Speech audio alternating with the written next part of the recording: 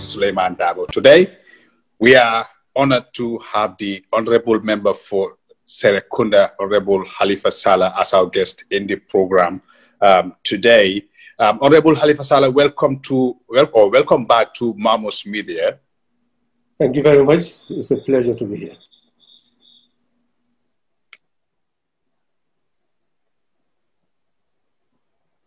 It's a pleasure to be Very good. So normally the program is about ideas, policies from political leaders about what they intend to do should they win elections in the year 2021. But obviously, before we get to elections, we must have laws that guide those elections. The Constitutional Review Commission submitted its report to the President. The President, as an executive, presented that as a bill to the National Assembly for you guys to vote on, to move to the last phase of that process, which is the referendum to be conducted.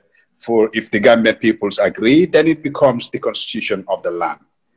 Fortunately, that did not happen because most members in the National Assembly voted against the bill.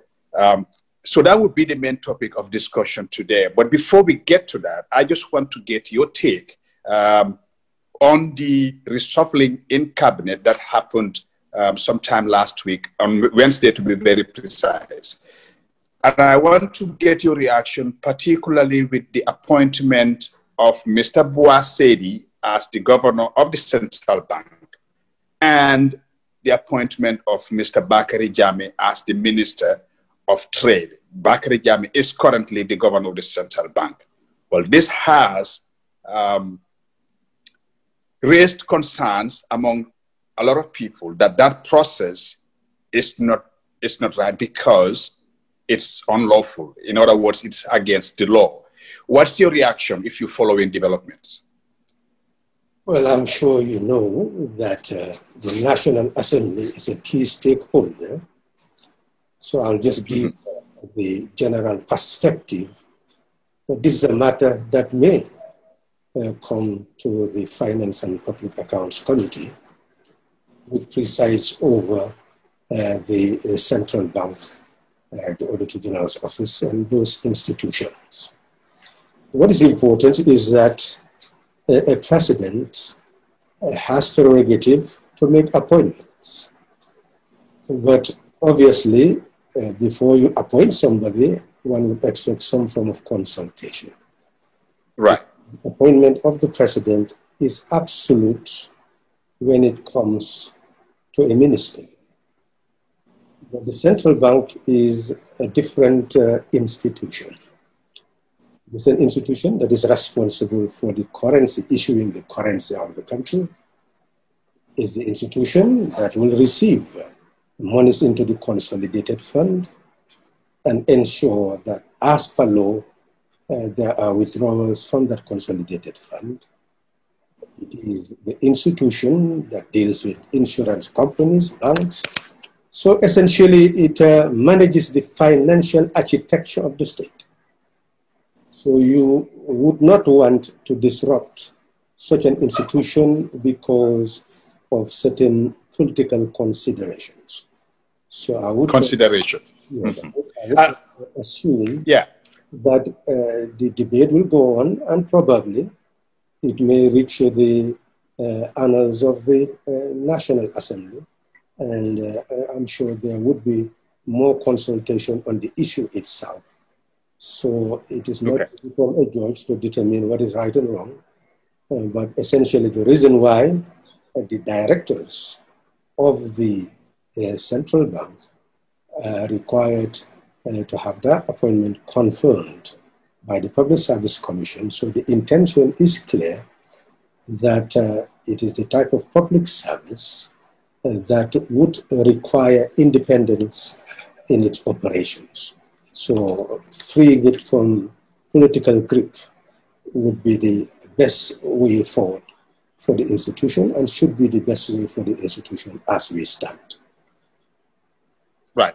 And we've not gotten any response so far from the Office of the President or from the Attorney General's office regarding this matter. So we are trying to reach out to them to get their reaction to what is happening. But for Mr. Jammeh himself, he wrote a letter to the president and you know, cited the act, and that is the Central Bank of the Gambia Act 2018, as the reasoning why he cannot take up the new appointment, which is to become the Minister of Trade.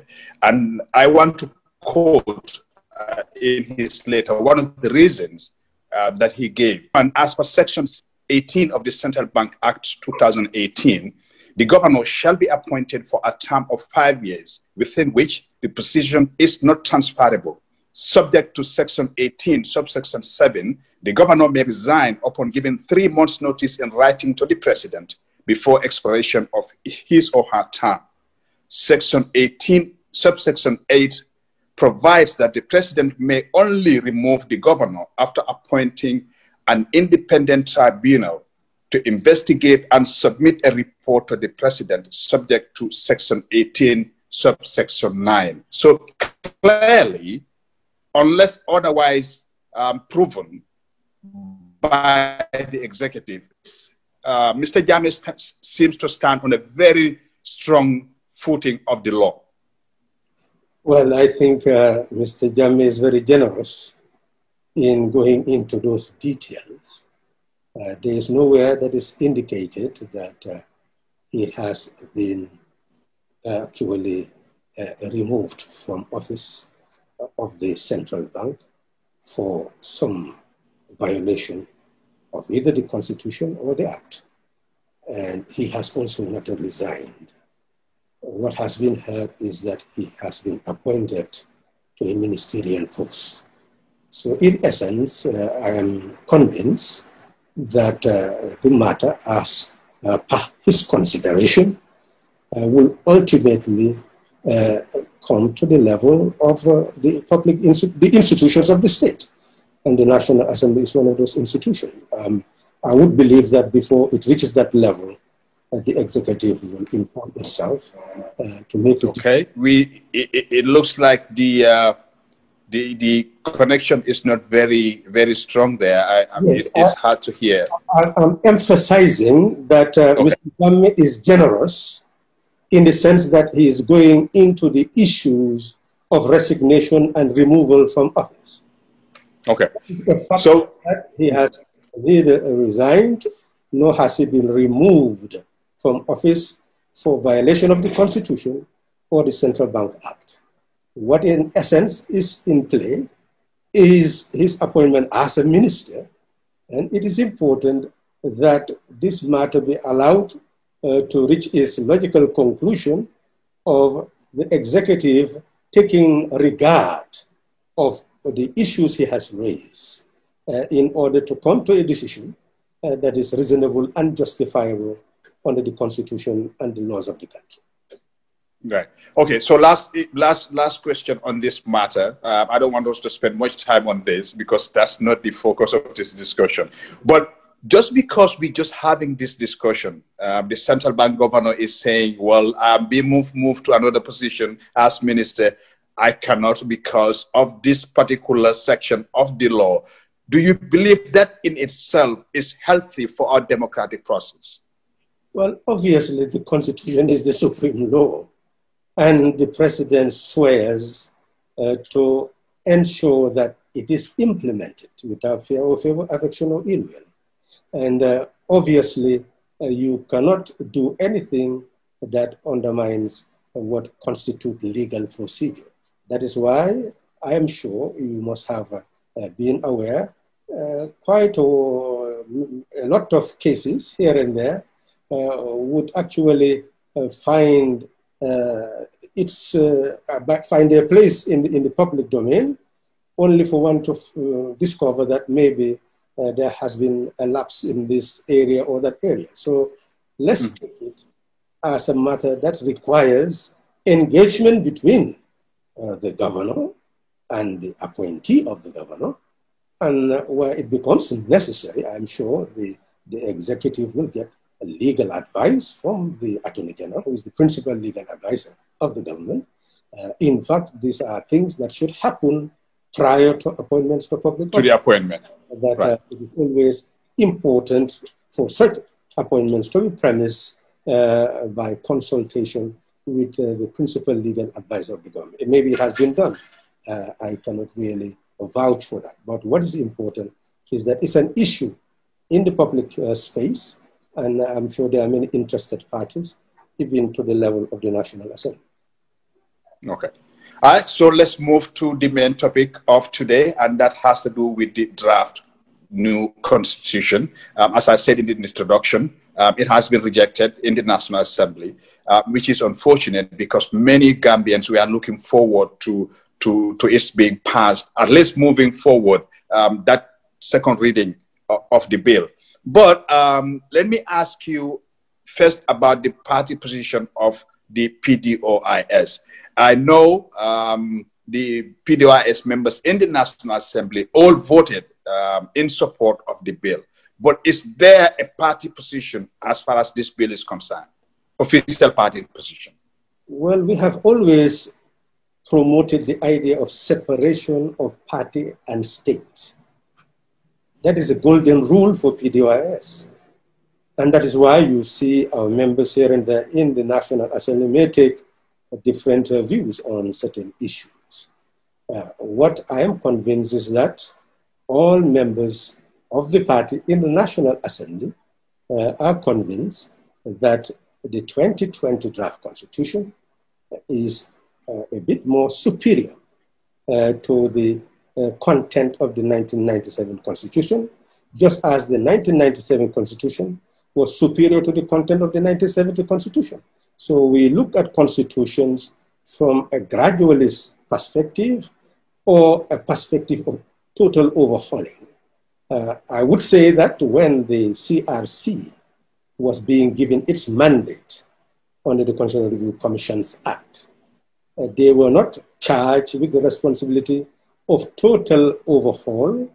They were charged with the responsibility of reviewing 1997, take from it what needs to be retained, remove from it what needs to be removed, and then take into consideration certain fundamental values of constitution making in a republic and have that as an input in the final draft of the provisions of the draft constitution. So hold on, let me get this cleared here, Honorable Sallah.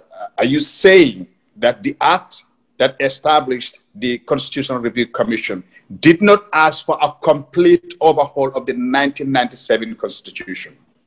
It talks about a review and to take on board consultation with the citizenry at home and abroad, and also to look at certain fundamental values in constitution making, the supremacy of the republic, the supremacy of the sovereignty of the people, the supremacy of the constitution, electoral processes that will ensure that you have unalloyed results in determining who should manage the affairs of the country in terms of governance. So essentially looking at issues of an open society where there will be no restriction on any particular religion, but will promote a greater harmony of the citizenry. So many provisions are in the act itself that should serve as a guide or had served as a guide to the CRC. So ultimately, it is the duty of the National Assembly members to review what they were charged to do and gauge whether they have achieved that or not. That was our task when the draft constitution came to the fore. So would you go as far as make the claim that the CRC itself violated the act that established it?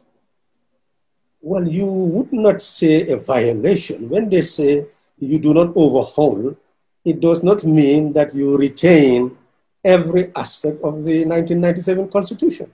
They have provided a draft which incorporates what was relevant in the 1997 Constitution and continue to come up with new provisions that they deemed to add value to the constitutional process. So in other words, they did the review, but also incorporated new ideas. Okay.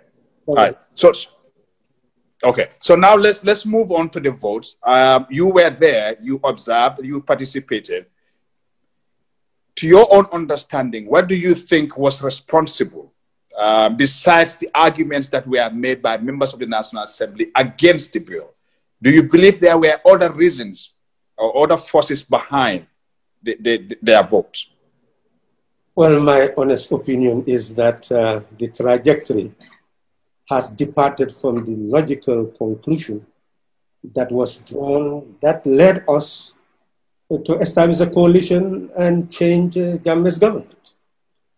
The original objective was very clear, that we will create a transitional administration that will be broad-based and that would incorporate consultation in determining all the occupants of the institutions of the state, and fundamentally to engage in constitutional, institutional, and changes in normative practices, both administrative and managerial, that would ensure that there is civil service reform,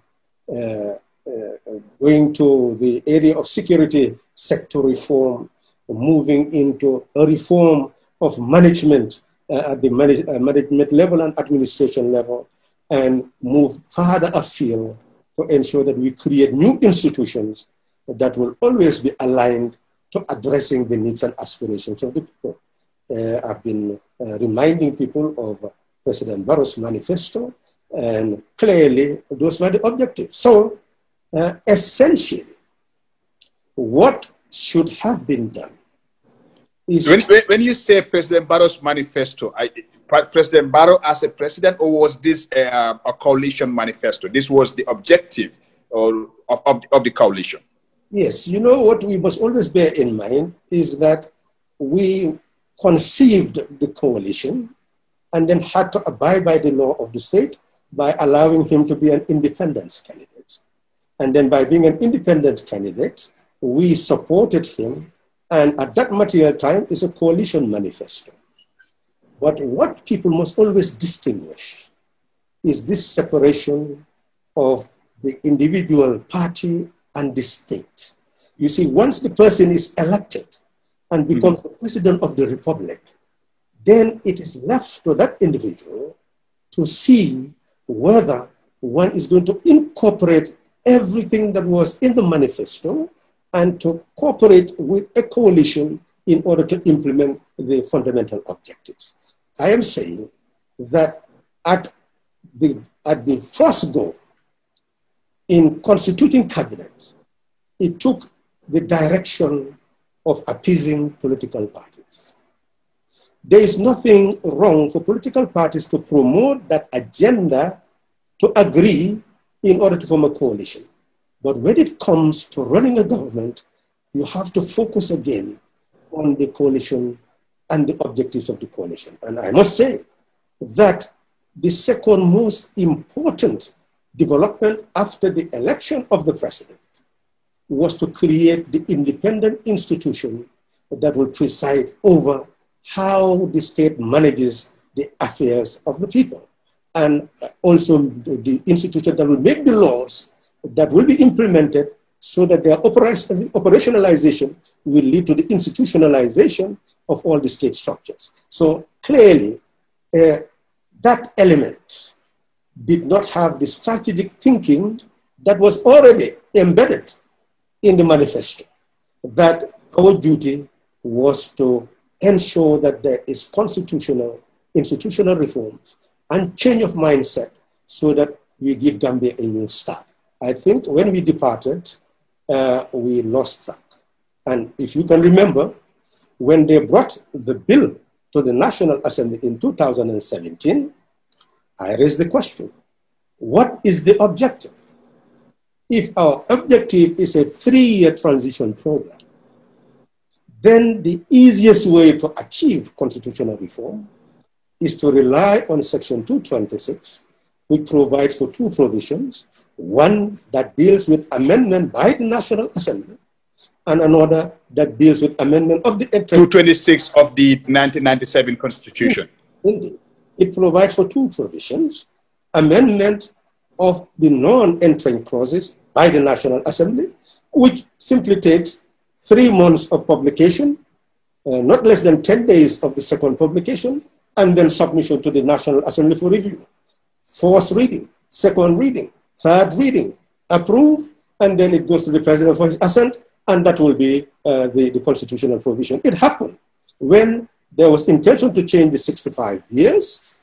You would remember that initially, at that material time, when they wanted to change it, the APRC constituted the majority in the National Assembly. I think you remember that. So they brought the bill prior to publication, as required by the Constitution, the 3 months, 10 days. So consequently, myself and a number of people, including the former Attorney General, saw that they had not been compliant with the publication dimension for 3 months, 10 days. I guess it's the internet connection in Banjul, but it's... in 3 months, 10 days. And as a result, they had to remove that. Even though the APRC parliament, they had the majority, they approved it. And it is only at the level of the president accepting to it that the Attorney General advised the president that they had not complied with proper procedures, and therefore that bill should not be assented to become law. So they had to bring it again to the National Assembly at a time when the coalition was already the majority in the National Assembly, and consequently that bill also passed, and the 65 years was sent to, let's call it the gallows. It was hanged. It was no longer there. Yeah. So, essentially, have done that. And it will only take 3 months, 10 days, and the review by the National Assembly, and maybe within a period of 6 months, you would have had all those provisions changed. Now, for the entrance clauses, the constitutional provision is saying that when it is published for 3 months and then 10 days, and brought to the National Assembly, first reading, second reading, 3/4 majority, third reading, 3/4 majority, then when that happened, you do not pass it and send it to the president for his assent. It is submitted to Independent Electoral Commission, and the Independent Electoral Commission must hold a referendum within 6 months. And when that's done, then, and for that to pass during a referendum, 50% of the population who are voters must vote, and 75% must approve. Those who voted must approve. Then it is approved, and automatically it comes to the National Assembly, automatically sent to the president for his assent. Within 7 days, he must assent to it to become law. Okay. That is the process. It should. Yeah, I asked that question to. I put that question to the chairman of the Constitutional Review Commission when they were doing their consultations, and they had a meeting in Atlanta, and I went there to attend that meeting and had an interview with him and one of the commission members, Mr. Gay Sow. And I asked that particular question: why? What was necessary for us to go for a whole new constitution when we had the 1997 constitution that could have been amended? Because constitutions are made to last forever. But the only answer they gave me was that at the national conference, consultative conference in Banjul that gave rise to the Constitutional Review Commission, was that the 1997 constitution, using his word exactly, was butchered more than 50 times. And at that conference, that's where they decided that the country should go for a whole new constitution. Now, here where we are right now, that new constitution is rejected by the National Assembly. In your own understanding of how things work in the National Assembly, do you think this bill, with the way it looks right now, has a way of coming back to the National Assembly? And do you think members of the National Assembly will be able to vote for it one more time? I think you've heard my views during the adjournment debate. The question you asked the Constitutional Review Commission could not be answered by them, and it was not their prerogative to answer it. There was the mood in the country, in cabinet and in parliament, for overhauling the 1997 Constitution in order to come up with a third republic. That was the agenda from the level of the executive, from the level of the National Assembly at the time. Look at who were the members of cabinet and what they propagated. That was the spirit of coming up with a third republic, and you cannot come up with a third republic without a third republican constitution. For me, I had no disagreement if that is what the consensus was, because what I'm interested in is a better constitution. But seeing the 3-year time frame at that moment, I was convinced that that was not doable within 3 years, and that's why I was making them to look at what we are approving. And essentially, what was seen to is that finally, when we bring that bill to the National Assembly, you'll be having a consolidated bill that has provisions which could be amended by National Assembly members and provisions that could only be amended through a referendum.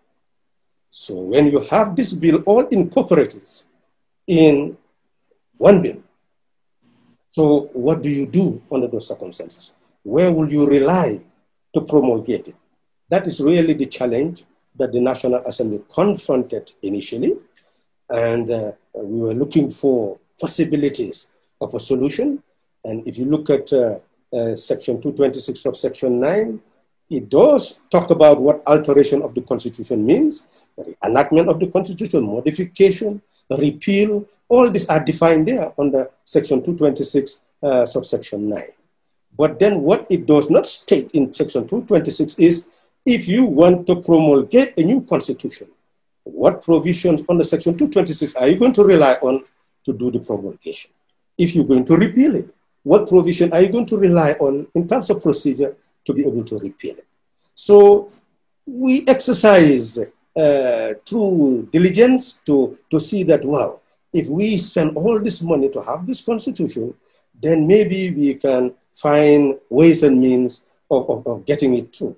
And that's why, if you can remember, I quoted Section 102, which says that you can present a bill and then in the bill make that proposition for it to go to a referendum, which means already it is clear that the entry clauses must go to a referendum. And if we decide to forgo our own rights as National Assembly members to move into approving what we could approve, then we could move towards a referendum. But what was very clear that maybe was not clear in the eyes of maybe even National Assembly members is that the first phase when the bill is before the National Assembly is simply the first reading, to introduce it.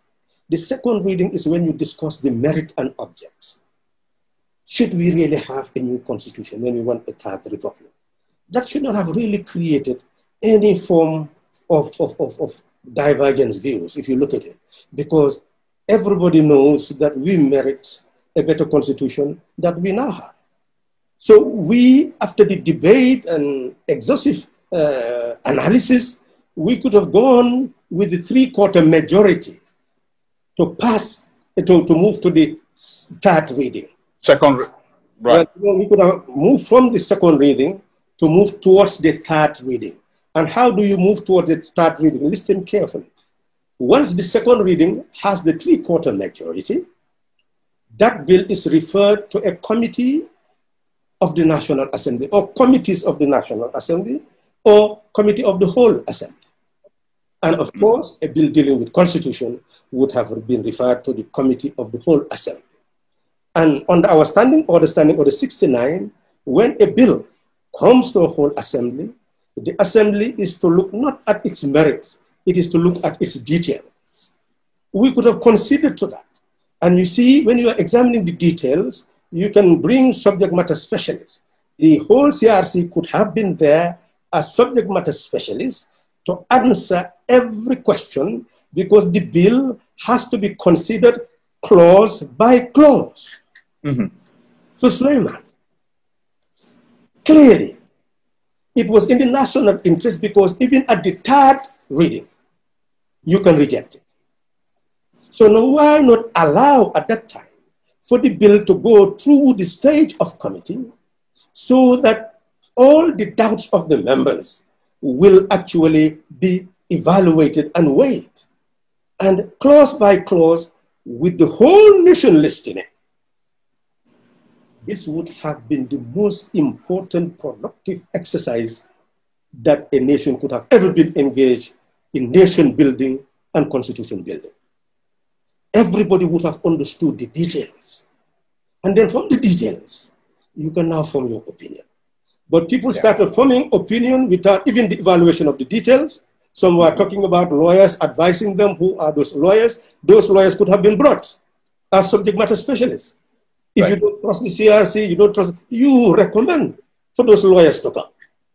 But we did not go through that stage. And therefore, even though the majority accepted, but because we did not have three-quarter majority, the minority were able to derail the process. But as you asked, yes, there are so many mechanisms in the standing orders and constitution that enables you to look at things and see whether I raised that issue with the Attorney General and the Vice President, whether they have departed from the agenda of a third republic, because they cannot have a third republic without a third republican constitution. Are they willing to reconsider? They say, well, cabinet will meet and then they'll come back to us. That's how matters stand. Well, I asked that same question to the Honorable Attorney General and Minister of Justice when I had him on the program last week. I asked him that question. And from all indications, they are ready to reconsider. In fact, according to him, they have started consultations with various stakeholders. I'm not sure if they have reached out to you or to your party, but have you had any consultations between and amongst other stakeholders, like other political parties, civil society organizations? Have you had any consultations so far with any of those stakeholders since the rejection of the bill in the National Assembly? I really believe that the task now is to explain the text of the Constitution to the population at large, so that all National Assembly members will have to explain to their constituency the position they took. And obviously, when everything is clear to all will see the need for that input of looking at what mechanism we are going to adopt, so that at least the bill will go to the Committee of the Whole House, and clause by clause, we will all ask our questions. And if there are doubting Thomases and things are clear, then many things could be clarified. So I would say that engagement is on all across the board, and we can envisage a possibility of finding a way, because no one can say they have found a way of how to bring it back, because this matter is a matter of the National Assembly, no longer a matter really of anybody else. So it must collaborate with the executive, and it is the National Assembly that can allow it to pass or derail it. So everybody now would focus on the National Assembly members, and some may have inadvertently done something because they did not understand what was there. So people like me and others are trying as much as possible to be in the media and try to look at these clauses, and clauses that appeared to have been unacceptable to some. Maybe if we look at it from another direction, it will become acceptable. That is the debate that should continue. Open minds, right? Clause by clause. Yeah. Right. But have you been approached, or have you approached other stakeholders in having consultations with them on this bill? Because from the minister, and listening to the press conference that the chairperson of the CRC, Justice Jallo, did a couple of days ago, they all seem to be hopeful that this thing is not dead. It could be brought back to life. In that regard, it cannot happen without members of the National Assembly, as you admitted right there. So, have you started consultations with other stakeholders? Well, you know, you don't answer those questions in the affirmative, but I must say that there is real engagement nationally And there is hope that all is not lost. That I can affirm. That there is hope that all is not lost, because the mechanisms are there. The roadmap is there. All we need is to search for it, and I'm confident that we'll find a way out. Okay, so that brought me to the next question, which has to do with the National Assembly itself as an institution. Because members who serve in the National Assembly are serving people. They are the representatives of the people. The capacity to understand and the importance that needs to be attached to documents such as the Constitution is paramount. Do you believe in your dealings with members of the National Assembly? And this is not personal. This has nothing to do with personal. We just want to build a strong institution like the National Assembly to be able to exercise its oversight responsibility over the executive. Do you believe the capacity exists in our National Assembly currently that can do that job? The agenda, Mr. Darbo, was to give Gambia a new start. And the National Assembly was crucial as an institution fully responsible to legislate. And you cannot have any development without legislation. The idea was the mindset which enabled us to elect Barrow as an independent candidate should have been the same mindset of electing National Assembly members so that they can accompany the process of constitutional and institutional reform in order to achieve the fundamental aim of the coalition of giving Gambia a level ground for multi-party contest where all the institutions would have been in place and any new stakeholders in the political domain would have found all the structures, all the instruments available to have a good start. That was the objective. So that was not what led people into the National Assembly elections. It was competition as to who will win the largest number of seats. And consequently, you have to look at people who are popular in particular areas, and maybe by selecting them, you will be able to get a seat. So even when those people lack the capacity, well, I will not to become members of the National Assembly. I will not judge them by that. So that you have to put to the political parties and independent people who stood. I am simply saying that the original agenda, as per my own thinking, was to have independent National Assembly members fundamentally ready to implement the objectives of the coalition. And that's why I went to the National Assembly, so that some of us who had little experience will be able to share with them, and that's precisely what we are doing, so that we build up the capacity to achieve. Look at it, it's not always that National Assembly members take partisan line. There was this Women's Enterprise Fund. Unanimously, we reviewed it at the consideration stage.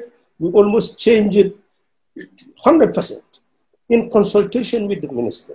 But eventually we agreed, and it had a smooth sail at the level of the National Assembly. This is what Parliament is supposed to be. But some crucial decisions tend to take another dimension, which is not in the best interest of the country. But you are better judging. Yeah, I asked that question because many people don't understand the reasoning behind the decision to vote no by some members of the National Assembly. Again, it is understandable. It is not possible to have, it is almost impossible to have all members of the National Assembly agree on a particular issue or on a document such as the Constitution. But the arguments that we've had from members of the National Assembly on the floor against this bill raise the question, do we have the right people in the National Assembly to do the job of the National Assembly? We were supposed to look at the merits and not the details. And therefore, what happened does happen. So they have power to speak, freedom of expression in the National Assembly. Nobody can stop them from speaking their minds. But essentially, what was interrogated regarding the details should have come at the committee level. That's what I'm telling you. It is more appropriate for that to come to at the committee level, and therefore the subject matter specialist would have been there. If somebody has advised you and is willing to appear before the National Assembly, the person could have been invited. So it means that all sectors of society would have been there, present, listening to the interrogation that the National Assembly members will make on each of the clauses that now constitute the draft constitution that has been thrown away. So you must see it as a lost opportunity, because at the third reading, you can still reject it. Mm-hmm. So why not allow it to pass and deal with the nitty-gritty, and then eventually you make up your mind. Nobody, as we said, you cannot force everybody to agree with something. But we must also bear in mind that under many, many circumstances, National Assembly members have been able to vote unanimously for certain bills. So the capacity is there to agree in total, but the capacity is also there for divergent views and divergent voting patterns. Okay, now let's move on to what we can do from here. Again, I don't want to take much time on what's lost already. How can we revive the document? Because I think it is very important that people realize how important this document is. It contains most of the fundamental values that most democratic societies would aspire for are contained in this document. So it should be very clear to people that it is important that we have this document as our national document. In doing that, I want to know if you have any reservations yourself particularly, or your party has any reservations about any clause, about any provision in the 2020 draft new constitution that you have raised an alarm on. You see, two things. Number one is the very issue that you have raised, that this constitution has all the elements that any democratic society would yearn for. In fact, that is one of the reasons why some people have advanced that even man marrying man, woman marrying woman is actually in the constitution because of the way we frame positions. Essentially, that's why the detailed analysis, yes, we have many things that we would want to be better. And we will be coming up with it. I'm sure we'll be able to get an engagement in terms of clause by clause review of what we believe could be improved. But essentially, let us land on this particular point that we must be careful of generalization. That's why looking at the details becomes very important. And many people have been referring to clause 54 and indicating that it allows male and male to marry and female to marry. And you look at that provision and you see that in the 1997 Constitution, it is under section 27, which is still in the Constitution. We say that men and women have a right to marry based on consent. Right. So it is still there, men and women. Mm-hmm. Now, under the draft 54, it says a man and a woman. Mm-hmm. And you see the CRC incorporated what was in the 1997 Constitution in its first draft. And there was a boomerang of condemnation that aims to bring these same-sex marriages.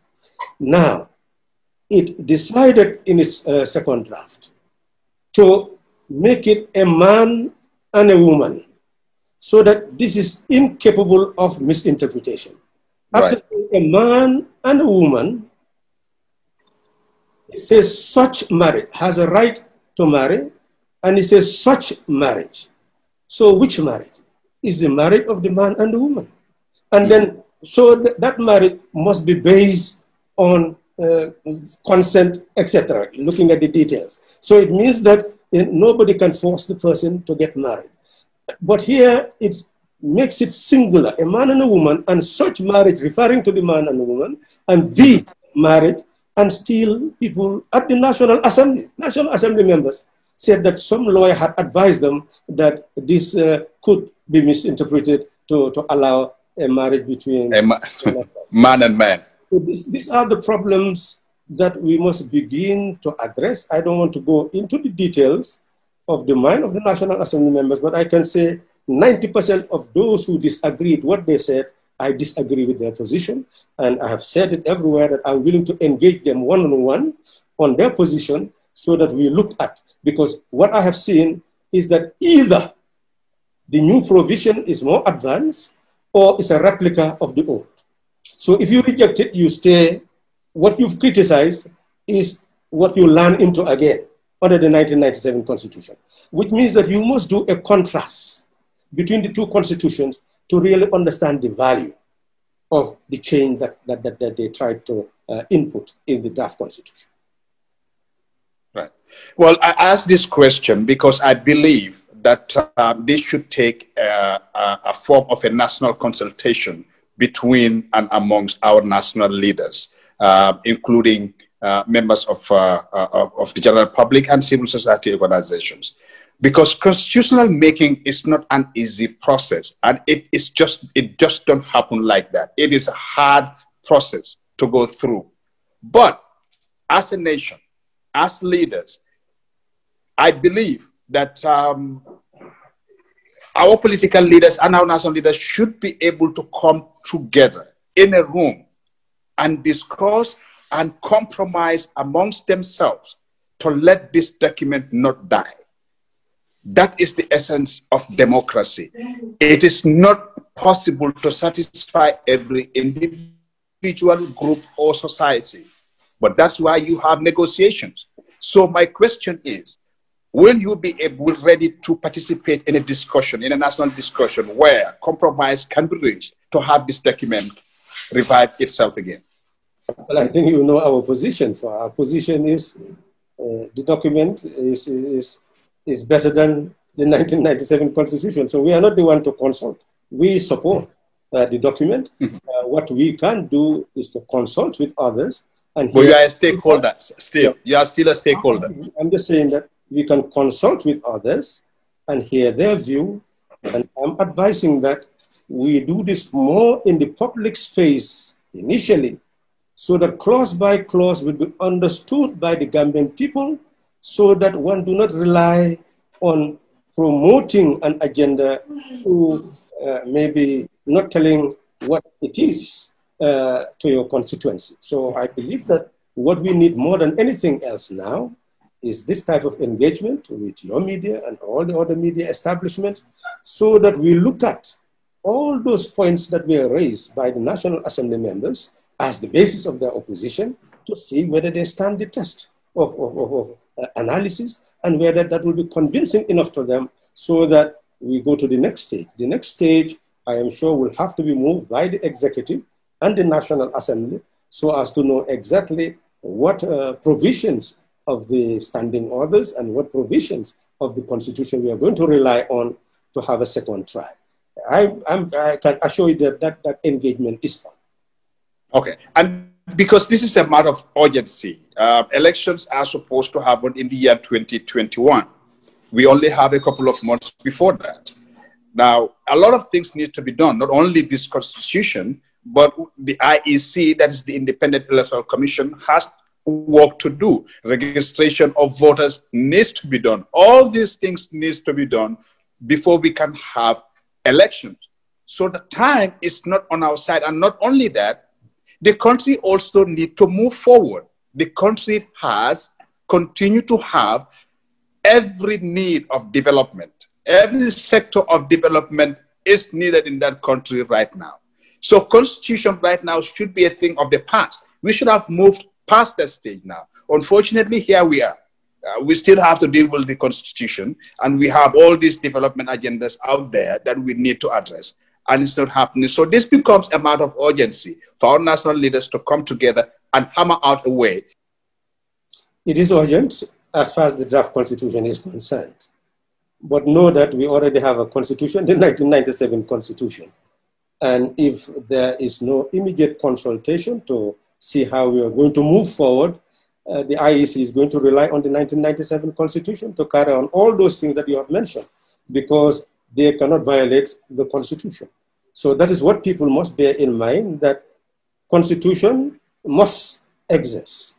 Either a new constitution after a referendum or a 1997 constitution. There is no middle road. So in actual fact, the slower we become, the likeliness is that all institutions will continue to calibrate their calendar and agenda on the basis of the 1997 constitution, which I am sure those who oppose the change, if they really reflect again, I think it may not be in their enlightened interest, but I think in our discussion, we'll be able to reflect on that. So Honorable, I'm so sorry about that interruption there, but I was talking about the urgency of the matter at hand, that our national leaders should be able to come together in a room and compromise on this document to let it not die, because it is such an important document. And that if you look at it too, that's the essence of democracy. You can't satisfy every individual, group, or society. But that's when you have a compromise. So are you ready to be in that kind of dialogue setting where, you know, our leaders, you know, you included, to discuss and compromise on this? Any dialogue must be supported, and I support any dialogue. But I'm focusing your mind on the issue that the National Assembly members would have the opportunity to look at the bill clause by clause. So what is most significant now is how to get it back to the National Assembly. And there are avenues, but you do not start talking about them. It's like you are directing what people should do. I think you understand what I'm saying. But if we have to sit down, then we'll be able to reflect together. So when we come out, it appears like a common notion and a common view. But clearly, I understand the standing orders. I know exactly which standing order to rely on to try to bring back a new process. Right. So let's we are ready for any form of dialogue to achieve that. But it's more the National Assembly members. Let's see that this thing the executive would bring, but ultimately it's the National Assembly members that must be ready to move forward. Right. And the Honorable Attorney General said in my discussion with him that he thinks the executive itself should not lead the process of dialogue, because the way it's been criticized in so many quarters, so it wants to absolve itself of the responsibility and let an independent individual organization come forward to lead the process of consultation between and among various stakeholders. And I think that would be a welcome idea by many stakeholders, just because the executive at this point in time seem to be compromised, if you want to use that word, but not on a very strong footing to lead the discussions itself. So I think the issue of having an independent body or an individual to lead the process of consultations and negotiations between the various stakeholders is important. We are ready. So for people like you, Honorable Sallah, it is unfortunate that we've learned from you that you won't be contesting the next parliamentary elections to become a member of the National Assembly. And it is because of issues like this, the problem of having the right people in the National Assembly who understand, and again, I understand your position that you don't want to entrench yourself in the National Assembly for that too long, but we need experienced people like yourself in the National Assembly. And that brings in the question of capacity building the National Assembly. Do you think, yes, do you believe that the general public who vote for members of the National Assembly need to critically vet people who come before them to seek their votes to become members of the National Assembly, because it is becoming increasingly an important institution in the Gambia. Well, it's a very significant institution that was neglected in the past, with immense powers that was also ignored in the past. And I think you see how we are exercising those powers in the selection of ombudsman, etc. So the powers are there and they can be enhanced. And those powers are designed to ensure that you have a governance environment that is responsive to the needs of the people.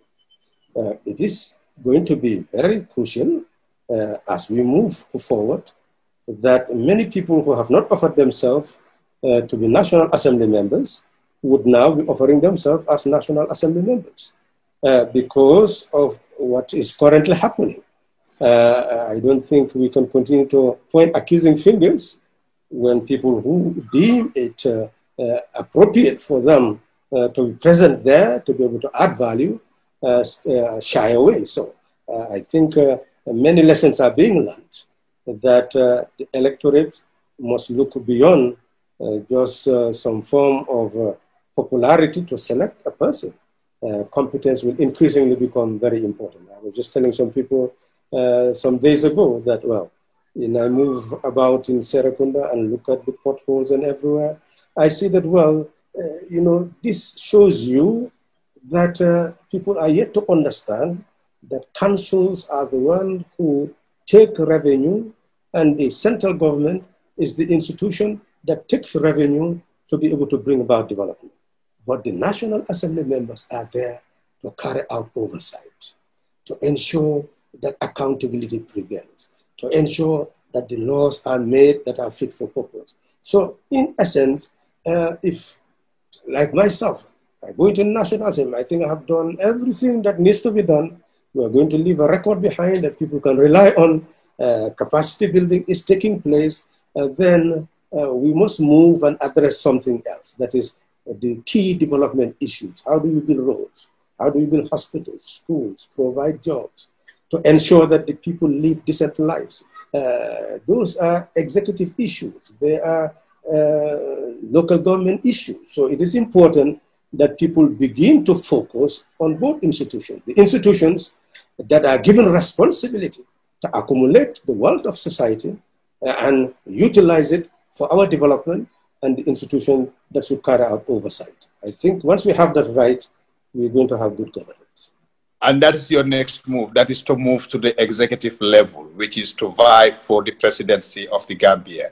I want to ask this question because I think you have heard or read some comments from some political commentators in the Gambia and across the globe that that argues that most opposition leaders in the Gambia, I just want to use the Gambia, but you know, generally speaking, the African continent, that they stay in power for too long, and that gives someone the assumption that when they occupy, eventually become presidents, they will stay in power that much. How would you react to that? I know you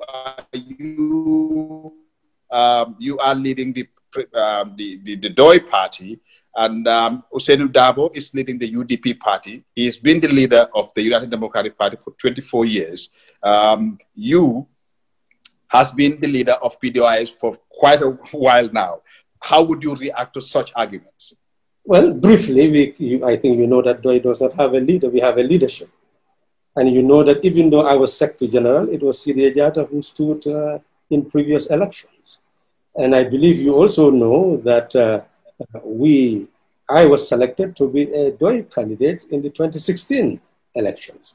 But I believe I stepped down for Adam Barrow, who is now president. So essentially, we do not talk about self-perpetuating rule and you link it to DOI, because we've always been building coalition 2011 and allow others to lead.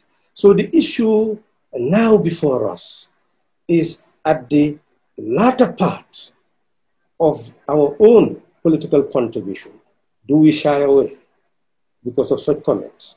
Or do we proceed to put an end to precisely what led us to come to the fore in the first place. Put an end to the poverty of this land. So every time you talk about Halifa Saleh Sidi Jata, well, tell us the next person who has that great aspiration and dedication, ready to eradicate the poverty of our country and build up the system that requires to put an end to self-perpetuating rule. We subscribe to the two-term limit. In 2016, when I became a presidential candidate, go back to my statement. I said that at that material time, in 2 years, I will be 65. So I will accept to serve a 2-year term and work to change the constitution. But even in that change, I will not benefit from that change. That's what I said. I had said also, look at my program, that there must be a separation of power between the state and party. And once elected, you must resign from all party posts. That is a DOI agenda. But I don't want to use your forum. We are now it's very well. You are very much welcome to go ahead and explain. It is important for people to understand. We are saying that we must separate party and state. And you can read it in my program. That would mean that once the person is elected, one must resign from all party posts and know that you are there for the state. I've emphasized what is now, in fact, in the draft constitution, that but let me push back on that a little bit. If you are elected, for example, on a PDOIS ticket and you become president, and now you have to separate yourself from PDOIS to focus just on state. Before that, you are vying on a PDOIS ticket and also using PDOIS ideas and ideologies to advance or to seek the vote of the Gambian people. So I don't see how you separate these two, because you have an agenda, which is a PDOIS agenda, that you have sold to the Gambian people. You're shaking your head. You don't agree with that. There's the whole confusion about democracy. And we've been helping people to understand, but they are indicting us. We are saying that once you are there as a head of state, you are working under a constitution. DOI's program will only serve you if you take them on board so that they can be translated into policies, into programs, into projects. And there, when people can see DOI, ideology is not something that is high in the sky there. Ideas must be concretized into policies, into programs, into projects, yes, in order to be able to address the needs and aspirations of the people. So if you are DOI has its agenda of how it intends to eradicate poverty, for example. We are saying, how can you remove the youth from poverty under the current Gambian situation? You go and train them and train them and train them. At the end of the training, they do not own any form of means of production. People will come and go to Kafuta, etc. You give them all the land, and the women will start cultivating for those women, for those owners, and they live in poverty, and the wealth move away. We are saying that with DOI, the land belongs to the people, and never again will anybody come and take the land from the people. Either it is an investment where you put money, their own land, and you have shareholding, but it will never go beyond that. We are saying that we must have a cooperative banking system where the people will be able to gain the resources needed without interest, but just service charges, so that they will be able to cultivate their land and engage in such a way that their earning capacity will increase. The same thing with gardening. We have emphasized that the linkage, GTTI, people are graduating. How many of them? We are importing almost $4 billion worth of rice. And we can cultivate it in the Gambia. Helping those people to have money from the cooperative system, cooperative banks, to be able to produce in abundance. Fertilizer, seed farming implements of quality. And then what they can do is link that to milling machines, appropriate technology, where those people at GTTI all over the country can become the new appropriate technology maintainers, where and that would be machines, they'll be able to turn that coos into flour, rice, millet, and bag it. So you are linking both production at the raw material level and its processing. And look at thousands of women that are selling in the markets. So that would be the agenda of a PDOIS. So you can link those producing so, so those selling it, so that they also become marketeers. And then you have a whole system. We are saying that we have a system in place. Right. That's right. Yeah. Eradicate poverty and get the people working. We can. Yeah, absolutely. So I guess the confusion is that then how would you be able to separate yourself as president from that agenda, if that's the agenda you sold to the people?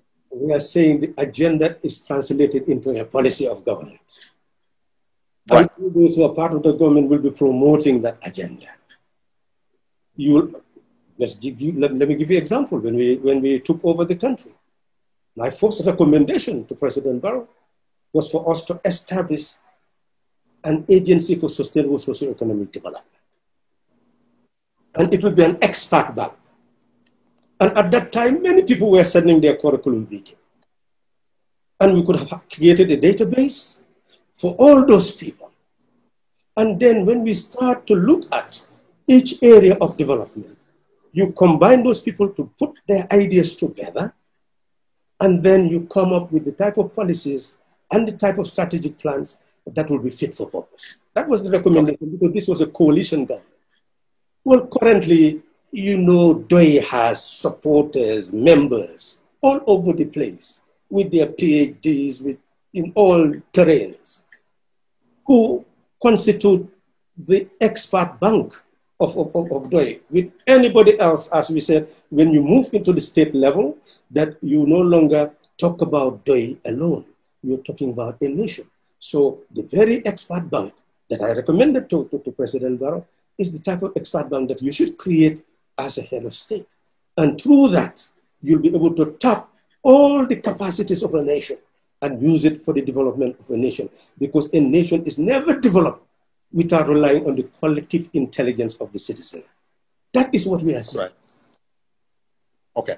Well, we'll have to bring this conversation to a conclusion. But before I do, you raised the issue of President Barrow. You were very close. In fact, you were his spokesperson. Knowing what you know about him as an individual, describe to our viewers or our listeners, what kind of person do you think he is?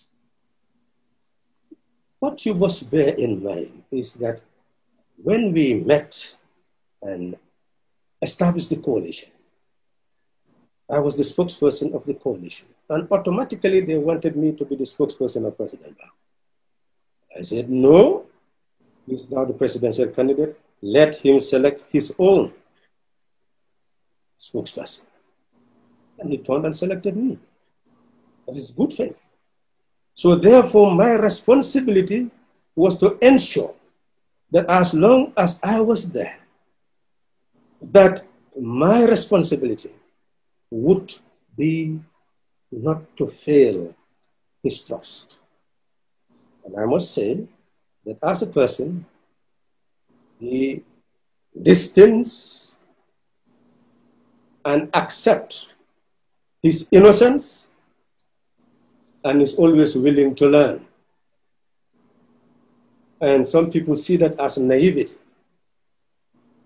But when he learns and assimilates the knowledge, he takes it as his own. And that is the personality. So I must say that we had a working relation because I had no ambition. I've not requested anything from him. And I think because of that, he respects me. Yeah. the reason why I asked that question is he, yeah. the reason why I asked that question is because he is unlike you. He's unlike the Honorable Senator Darbo of the UDP. He's unlike my party. You people have been in the political scene for a while, and people have known you. You have interactions with people before. For President Barrow, no, it didn't happen that way. Even though he was in politics with the UDP, but he was not somebody who was out there that people, you know, were listening to, people come to know about.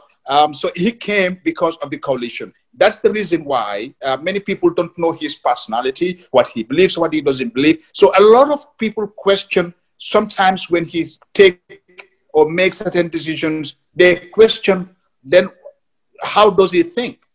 Especially with the issue of the appointment of the central bank governor that we started the discussion with. So that's why I asked the question, what kind of person do you think? But I'm glad that you mentioned the issue of that he listens and he's ready to learn and he's ready to accept.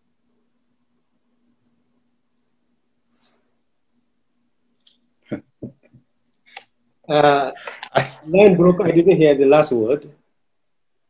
Did you say? No, I said that's the reason why people do ask the question, what kind of personality does he have? Yeah. So it's important to hear from someone like you who worked with him closely to know what kind of person he is.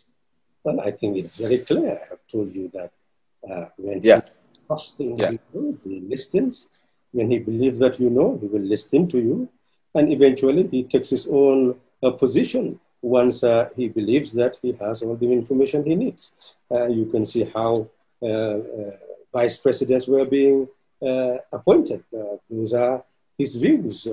So in essence, he has his own personal positions. And I think the mistake that people make is to believe that you can be an advisor of a president to a point that you can dictate to him. That is the greatest folly that anybody should entertain in one's mind. Mm-hmm. That once you occupy the position of the executive, you are a very powerful person. And anybody who is around you should always try to give you the best of information, but never, never believe that you can dictate to that person. Okay.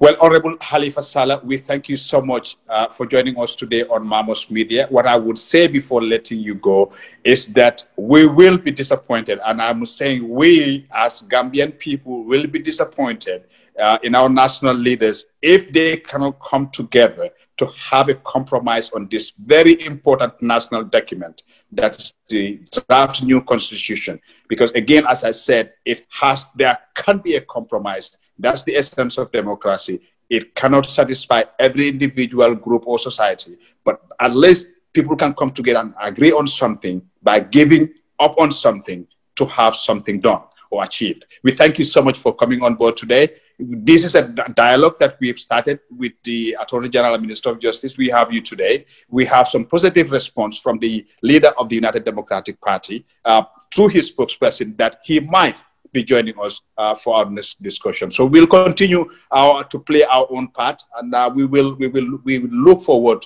to what you guys will be doing in the coming days or weeks or months, perhaps. Thank you very much. Yeah, you want to say something? Collective punishment and collective guilt. This is the time to ensure that you judge people by their words and actions. So I don't want anybody to judge Halifa Sallah on the basis of the actions and words of others. Judge me by my words and actions. And I will accept my guilt if I'm indeed guilty. But I believe that history will absolve me, because throughout, from day one of the coalition, helping the whole architecture to be built, until we have different committees, all these were blueprints prepared, and the committees just went and implemented them. So everything was there, and how we should have even reached this phase was there. But obviously, when you go into partisan politics, you cannot criticize anybody because it's interest. Partisan politics is interest, and who are you to tell people let them not pursue their interest? So we had a goal to put partisan politics aside. We did not achieve that. Thereafter, now what you have is partisan politics, And instead of a blame game, let's accept the reality that you have an executive that had gone to the level of even having a party, and that's what he wills. And the others, that's what they will. So now, what do we make of this architecture? Instead of trying to patch it up, let's accept reality. Whatever we gain afterwards, know that it's a byproduct of the patchwork that we have actually developed as a nation. And you, the people, must begin to avoid that patchwork in your mind. Change your mindset. Judge people by their words and deeds, and pursue and support those you believe are ready to work in your enlightened interests. Right. Thank you so much, Honorable Halifa Sallah. We will continue this discussion next time, and we appreciate you coming on board. We will always be knocking on your door to have you on the program. Thank you again. Again, I am Sulayman Darbo. This is the Road to 2021. Until I come your way next week, have a great weekend.